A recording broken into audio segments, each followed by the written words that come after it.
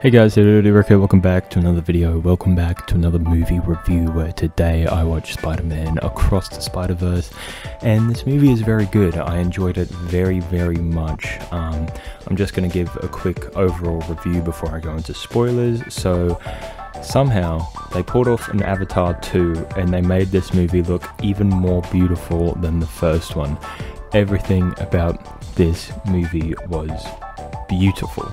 Every single frame, every single second, it was just a good thing to look at. And as well as that, the characters in this were really good, really well thought out, and a lot of them had a different take.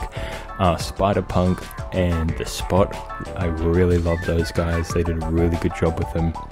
They did a really good job with making them their own. I loved a lot of things about this movie.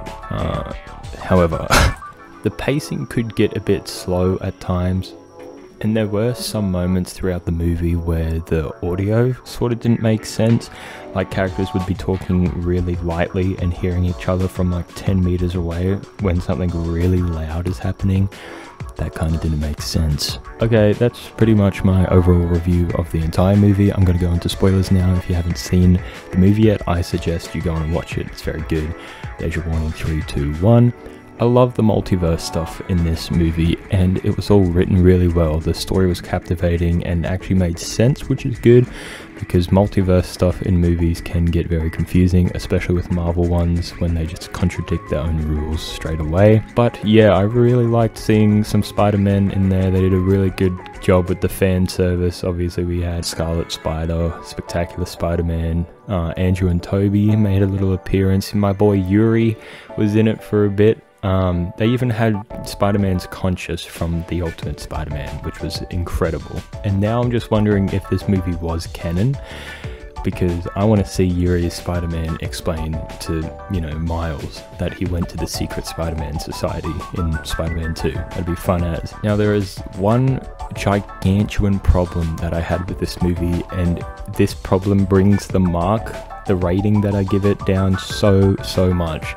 The ending of this movie sucked. It was so bad. Not finding out that Miles wasn't meant to get bit by the spider, and now his universe is corrupt because there's no Spider-Man. I really like that part. It ended on a cliffhanger, and it ended in such a bad way. Gwen got all of the Spider-Men team. I was so ready to hear Nicolas Cage. I didn't get to hear him, unfortunately. And this is where the movie ended. Gwen getting a team of Spider-Men going to help Miles. Why did it end there? Why did it end with Miles being strapped to a boxing bag looking into his self's eyes? It just really didn't make sense. There was no need for it, and it kind of pissed me off a bit. I'm theorizing that Sony's going to have a bit of a chat with Disney for the next one, now that they have this movie out in the public. I feel like Disney, Sony, come on, strike a deal so we can get Tom, Toby and Andrew back in the same room together. And I am giving this one a 7 out of 10. I would have given it an 8 if it wasn't for that ending, because it just proved that this whole movie was kind of like a filler. It felt like Age of Ultron, if Age of Ultron... felt like Age of Ultron, but if I didn't like Age of Ultron at the end. Anyway, I hope you guys enjoyed this review. If you did, please make sure to leave a like, subscribe, and until then, goodbye. Also, everyone was so hyped.